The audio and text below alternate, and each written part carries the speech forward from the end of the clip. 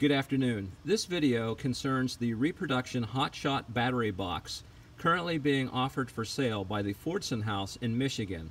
The current price in September 2020 was $135. This box, when it arrives, is wrapped in cellophane. The top of the box is made in such a way that it is held on by small detents that are pressed into the box housing itself with holes drilled through the lid.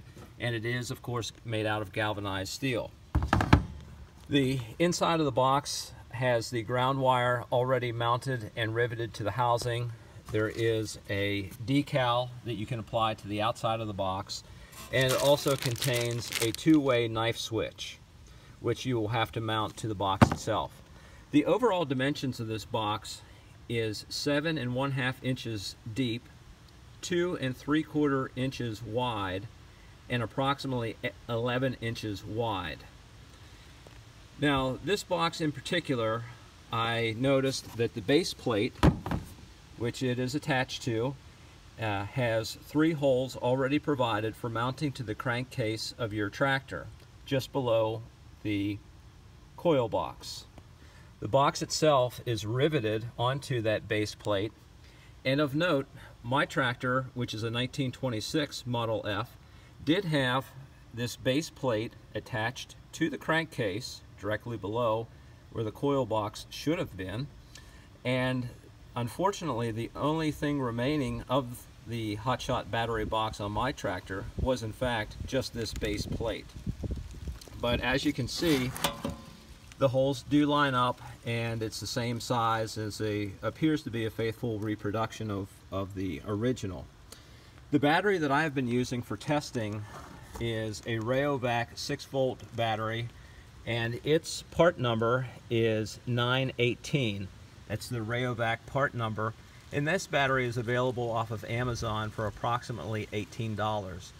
It has served very well through my initial testing and starting of my tractor, and hopefully will be a suitable replacement since the ever-ready Hotshot battery is no longer being produced.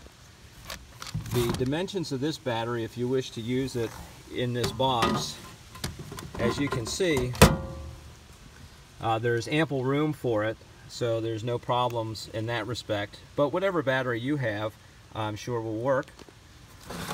Of note, as you can see, the box is already pre-drilled for the mounting of this knife switch.